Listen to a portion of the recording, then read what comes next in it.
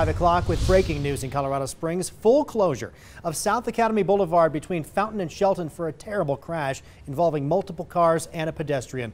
News 5's Jessica Barreto is at the scene with the details. Jessica.